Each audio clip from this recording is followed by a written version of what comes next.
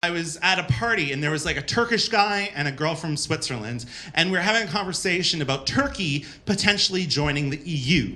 And so the guy from Turkey was going on and on, like, Turkey is a strong country. We are strong people. We should be in the EU. And the entire time, the Swiss girl just fucking stared him down, waited till he stopped speaking, and said, "But you don't have enough money." Who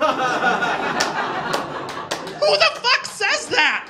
Who the fuck says, I'll tell you who, a Swiss person, okay? They're evil. And I remember once I told that story to a Swiss person and they said, "We're not evil, we're cunning." That's so something you'd say when you're evil. Like, there's nothing but Nazi gold in those eyes, guys. Nazi gold. You don't have enough money.